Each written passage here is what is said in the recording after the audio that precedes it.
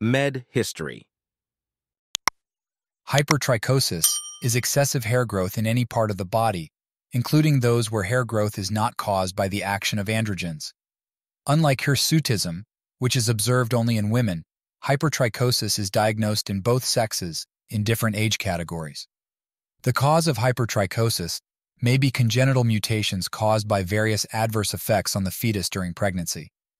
Hypertrichosis can develop in some diseases as a result of TBI when using a number of medications. Diagnosis of hypertrichosis involves a comprehensive dermatological and hormonal examination of the patient.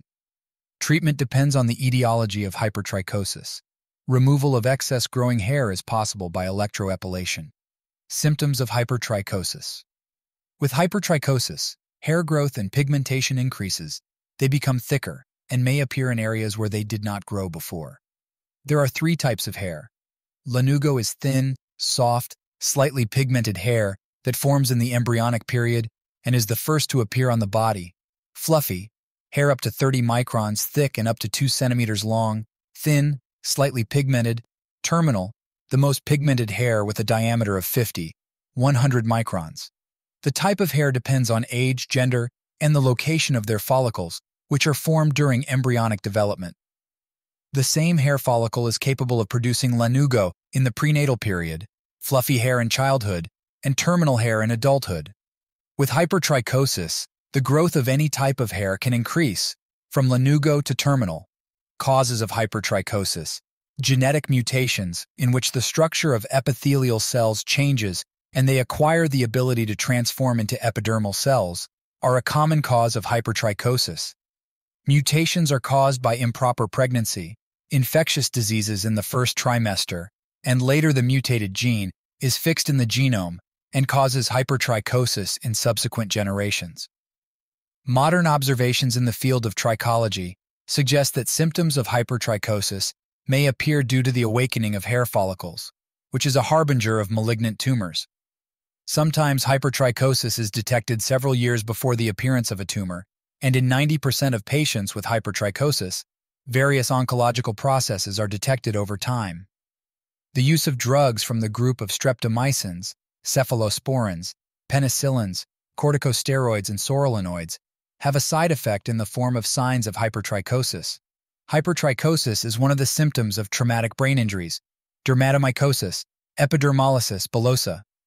With nervous exhaustion and anorexia nervosa, the symptoms of hypertrichosis can be especially pronounced. After injuries, including thermal ones, local hypertrichosis may occur at the site of the scar. At the same time, the rest of the body has normal hair. Traumatic hypertrichosis can occur due to constant pulling of hair in the face area. As a result, fluffy hair becomes coarser, thicker, and darker, and their more pronounced growth is noted. Malformations of the bone system, for example, splitting of the vertebral arch and malformations of the psyche are often combined with clinical manifestations of hypertrichosis. Complications of hypertrichosis. Hypertrichosis can lead to psychotrauma, low self-esteem, problems in social life, and emotional disorders. Hypertrichosis itself can be a complication of other diseases. For example, metabolic disorders that occur with congenital porphyria, thyrotoxicosis, anorexia, Gerler, Hunter and Sanfilippo diseases, mucopolysaccharidosis, enzymatic and adrenal insufficiency. Diagnosis of hypertrichosis. The diagnosis is made immediately upon examination. In order to identify other disorders besides skin disorders and distinguish congenital hypertrichosis from acquired ones, the doctor carefully collects an anamnesis and conducts an in-depth physical examination.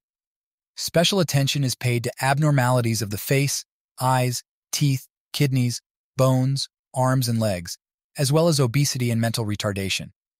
When making a diagnosis, the type of hair and its localization are also important. This will help to suggest the cause of the disease.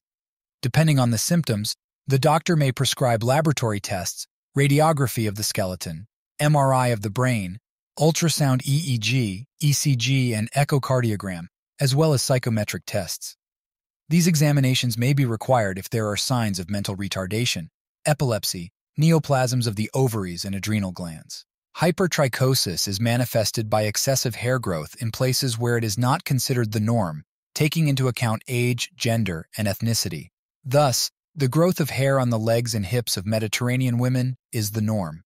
But the same manifestation in girls and representatives of Asian nationalities is already a manifestation of hypertrichosis.